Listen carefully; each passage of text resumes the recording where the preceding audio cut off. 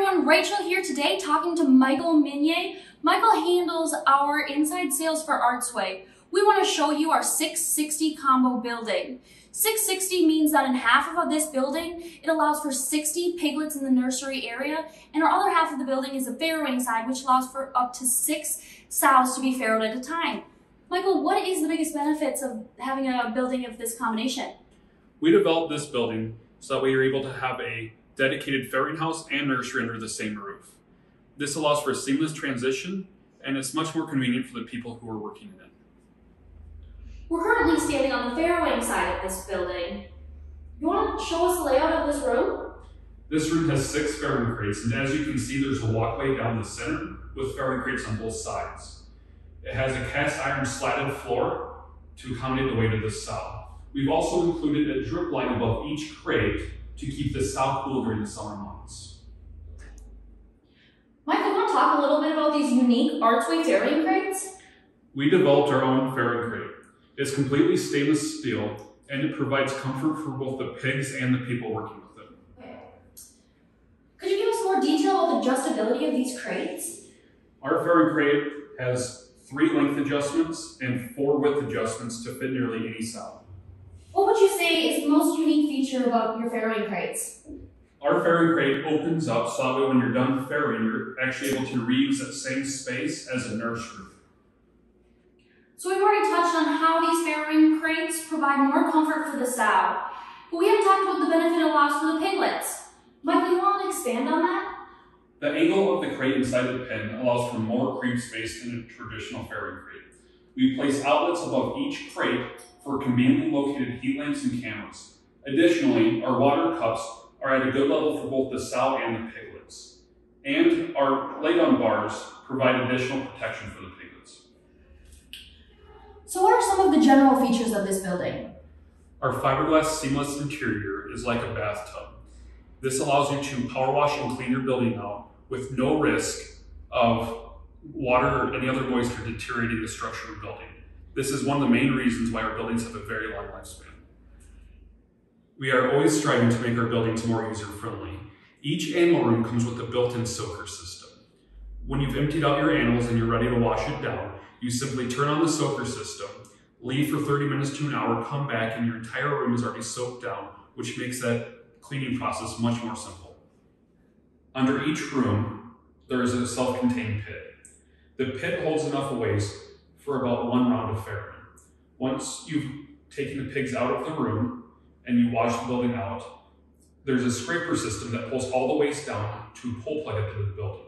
From there, the pull plug is pumped through the bottom of the floor to make it very easy to remove the waste from the building. As you can see, we are now on the nursery side of this building. Do you want to talk a little bit about the layout of this side of the building? So in our nursery, we have 6 separate pens. So when you're bringing your pigs over from the farrowing side, each litter has its own pen. We have Vidito feeders with Vidito gating, and each pen also has its own water. One thing we really pride ourselves on here at Artsway is our ventilation system in our hog buildings. You want to talk a little bit about what all that consists of? Yeah, so our ventilation system starts with our ECS3 controller. Here we're able to monitor our temperature and humidity. From there, the controller will then control the variable speed fans. We also see other benefits from the controller, such as being able to ramp up and down temperatures to better acclimate animals to the outside temperature. We're currently standing in the preheat room, which is located directly between our nursery side of our building and on the farrowing side of this building. This room is the key to our ventilation system. So ventilation starts with our cool cell. Here, all the air must come in to get into the building. It's called a cool cell because it's evaporative cooling, which is water running through these pads. This allows our inside temperature to be about 10 degrees cooler than outside during the summer. During the winter, we have an adjustable curtain, which allows you to restrict the amount of air coming in. During the cold months, when the air comes into the preheat room, it is heated by our 60,000 BTU LB White heater. From there, when the air moves into the other rooms, it is pre-tempered and you don't have raw air dropping down on the pigs. In this configuration, we use our attic as our ductwork. So above me, you'll see a graded ceiling. This is where air enters into the attic and is then distributed into the other rooms. In each room, we have our humidity and temperature probe. This is what our ECS controller uses to monitor and then control the temperature in each room. In each room, the air moves from the attic down into the room through these inlets. This inlet has 4 sides to it, so it's going to move air into each corner. Our louvers are positioned so it's going to pinch air and move it further across so you don't have cold air dropping down on the pigs. During the summer, we can put our louvers in so that way it allows more air to drop down on the pigs to help them stay cool. As you saw in the preheat room, we've already pre-tempered the air before it's come into this room. But now that it is in the room, we have an additional 60,000 BTU LBY heater that our controller can now closely monitor to the exact set point that you want it at. Here we have our fans that are pulling air out of the building.